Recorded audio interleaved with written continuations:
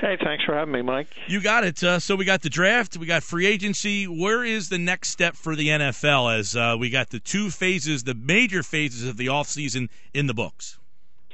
Yeah, your rosters are pretty much cobbled together now. So, most teams, you take 90 to camp, and, everybody's on hand. You start rookie mini camps will begin this weekend, and you go there, continue OTAs. The mandatory minicamp, and then you're into training camp. So this is really the start of the 2015 season where you start to think about paring down to 53. All right, in that movement here, we got a lot of the people drafted. We'll get into the draft in a little bit, but one guy who wasn't drafted, La'el Collins, do you find this situation a bit interesting now? I mean, here's a guy who could have been a first-round pick. He now kind of gets to choose where he wants to go if he so pleases. You wonder if you're a guy who, I got drafted by Buffalo, and this guy gets to pick where he wants to go. Is the NFL a little concerned with what could happen, and this guy gets to kind of pick and choose where he wants to go?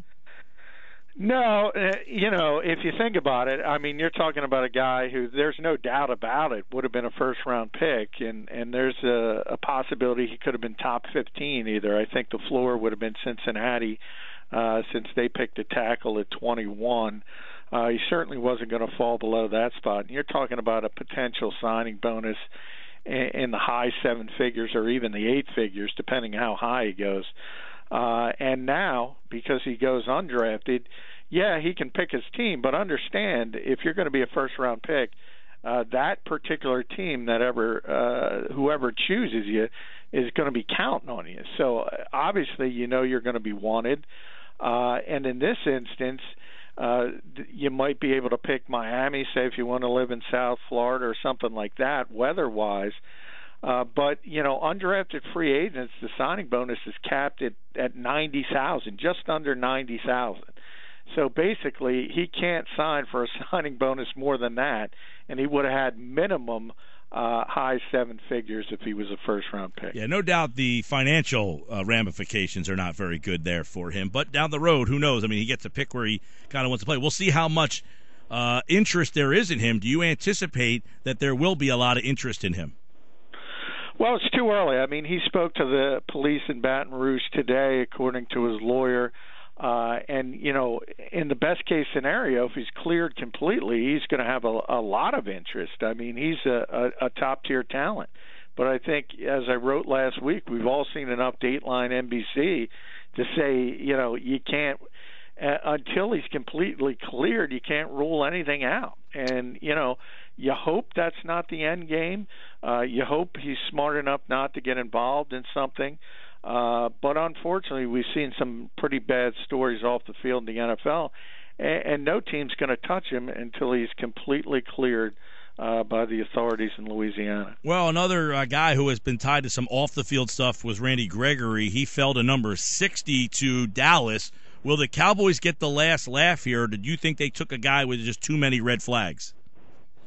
Well, I joked, maybe they're going to replace the star with the red flag, but on the logo. But it is what it is. It's the ultimate risk-reward pick. I mean, you're getting a top 10 talent that late in the draft. If it works, Jerry Jones is going to look like a genius.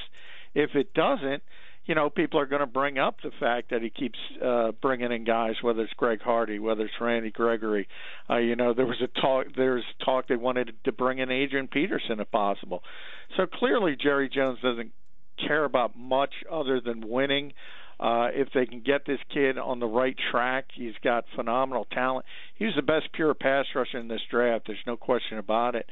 And if you project it that way in a football sense, he could be their best pass rusher since DeMarcus Ware. But if he blows up, and he was taken off a lot of teams' boards, not only for the marijuana issues, but he was late to a number of meetings he had with teams.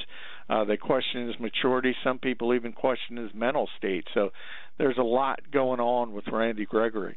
John McMullen's the NFL editor, sportsnetwork.com, here on 97.3 ESPN. Some other storylines. The quarterback's always very interesting to watch, but we didn't really have a whole lot of them taken here. I think 7 overall. Brett Hundley, another interesting one, didn't go to the 5th round, so it looked like the quarterback play in this particular draft was not very good. The question really is, this draft and moving forward, do we think we're going to see more and more of that with the way these offenses in college are a lot different than they are in the NFL?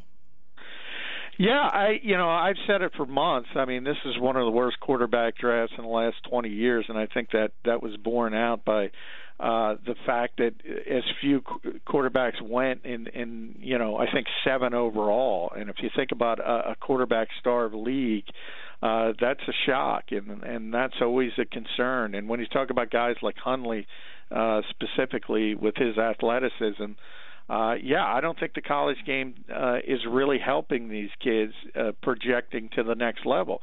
And it's tough because it's difficult to serve two masters if you're a college football coach. On the one hand, you have to win to keep your job, and on the other hand, you're trying to get these kids ready for the next level.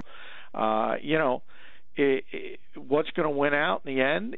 People generally take care of themselves first, so college coaches are concerned winning on their level, and if that means running a spread offense, that's what they're going to run, even though that doesn't project very well to the next level. John, let's take a look at some of the picks here too. And obviously that Thursday night with that first round, you got Winston at the top. The Mariota story turned out to be a dud for the most part. What is your feeling on how that all ended up materializing? Chip Kelly said we never discussed any players.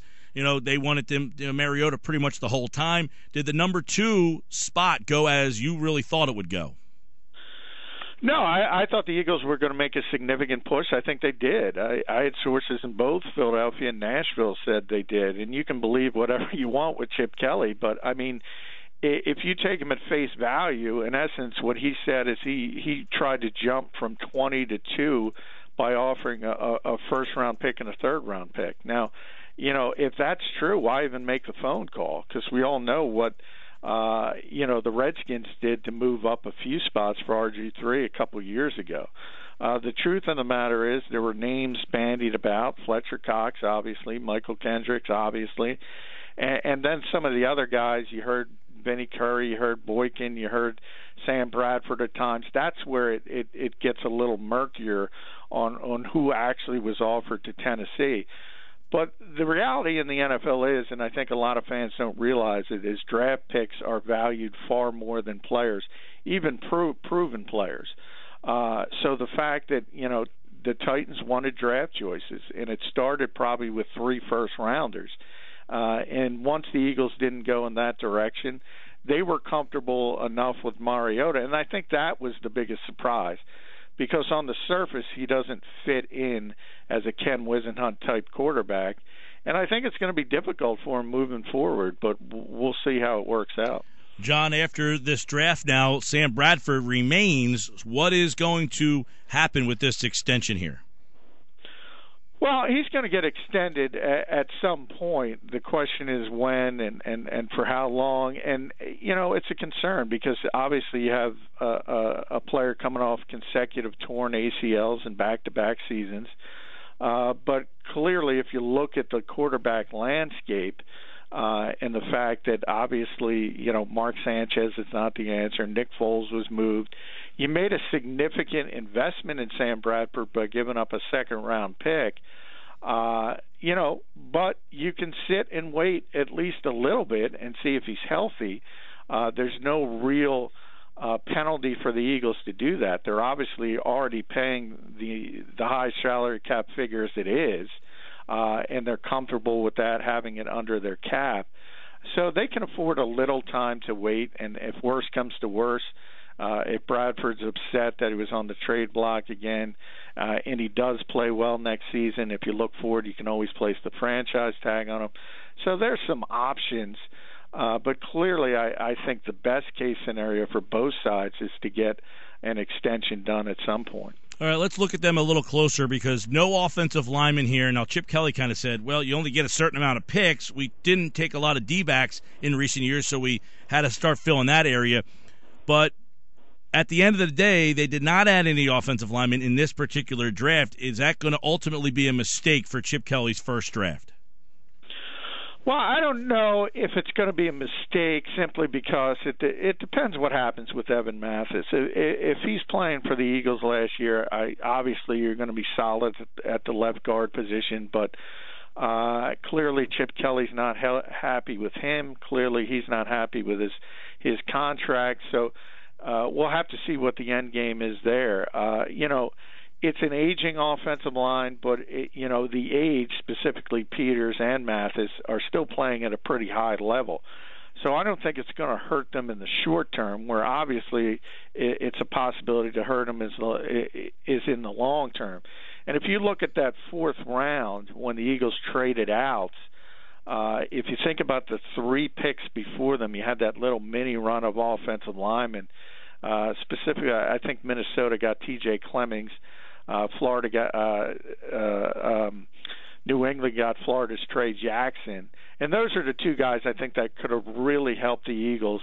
And that's where, if you believe Kelly is in over his head when it comes to the personnel aspect, that's where you can kind of point to and say, teams kind of played him and knew what he was looking for. And then he was forced to trade out, and he got an extra third-round pick for next year. So that's going to help down the line. But for the team in 2015, I think that was a big concern. Yeah, and then I want to get your thoughts, too, on we saw Todd Gurley go, and now he's going to St. Louis, which I think is interesting because their offensive line's been a problem. They got a new quarterback there. They don't have a lot of weapons. You wonder if that was a great fit for him. And then, obviously, you saw Melvin Gordon go. 2 running backs in the first round. We hadn't seen it. We've heard so much about the running backs. Is the NFL kind of changing back to a more, run-oriented league, or is it still a passing league? Still a passing league. I think you had better prospects, bottom line, this year. I mean, a lot of people in this league think Todd Gurley is the best running back prospect since Adrian Peterson. So he could have went as high as number 6 once the recheck came out well, the medical recheck in Indianapolis. So everyone knew the type of prospect he was going to be. He might end up being the best player in this draft. So that's the kind of talent he had. And Gordon is just a tick behind, by the way. I mean, he's a legitimate, bell cow back, as we call them, the guy who can handle it 25 times and is going to put up big numbers. And obviously San Diego was a team that lost Ryan Matthews in free agency. They had Brandon Oliver penciled in. He's 5'6". There's no way he can carry the ball 300 times a year. So it just made a lot of sense. And again, these were just better prospects than the past 2 years when there wasn't a running back who went in the first round. Yeah, you look at the situations where those 2 teams went, especially Gurley, you wonder if that's going to be a good fit in St. Louis because, again, they didn't really address their offensive line issues that much either out there, and that was really Bradford's problem is the offensive line out there was a mess. And they did have Steven Jackson, who is he's a big physical guy, so you hope that Gurley fits in well and can succeed in that situation out there. But we will see about that. Let's move on to the wide receiver spot. The Eagles got Nelson Aguilar. There was a lot of really good wide receivers in this draft, but some people would say, look, you just really got another Jeremy Maclin type of guy. They didn't get that big physical red zone guy. Was Aguilar the guy that you thought was the best guy if you're going to go wide receiver at 20? I think it was a little high. I mean, I had him rated as a bridge pick, a bridge late first round, early second round pick. So he's a very good player. You pick him at 20 if that's the guy you like, it's fine. But Chip Kelly's always a little confusing. One day he talks about big guys beating up little guys, and then he wants the smaller receiver in Aguilar, who's 6 foot, as you mentioned, very similar to Jeremy Maclin. Now, to be fair, though, he also doesn't have the 8-figure contract. So, that was the concern with the Eagles and Jeremy Maclin is the fact that, he's getting $11 million from the Chiefs. So that's where, the money certainly comes into it. And the one thing I will say about Aguilar is that he's a very good route runner for a young player, and that's becoming sort of, a dinosaur type thing in today's environment where it's just about athleticism. So when you have a young guy who comes into the league as a great route runner, I think that's, very favorable, pointing to success, and he's eventually going to be a really good receiver. But whether he should have been picked at 20 or 30, you could pick hairs as far as that goes, but he's a very good receiver. Well, and I get it. A lot of people have different setups on their boards based on their particular systems, but you wonder if there were better options. If Perryman was out there, that's a big guy. I mean, he's a big physical wide receiver. You wonder if there were better fits for the Eagles' system as opposed to Aguilar, who may or may not have been the, 7th or 8th best wide receiver, but the Eagles would say, well, he fit what we do. You wonder if there was somebody that fit better than what they do that they passed on. Yeah, well, certainly if you want a guy to stretch the field, and, I said the Ravens, to me, the Jets and the Ravens, the Jets, stood still at number 6 and got the best player in this draft, in my opinion, Leonard Williams, and then the Ravens in the first round. I think a kid like Perryman, I thought he was going to go in the 15 to 20 range, and they lost Torrey Smith in free agency, and that's what he is. He's a deep threat, and if you want to pop the top on the defense, that's the player you want more than Aguilar. But, the Eagles are looking for a more well-rounded receiver, and I think from day one, he's more well-rounded than Perryman. So it's right. It's what flavor do you like and what flavor did Chip Kelly want?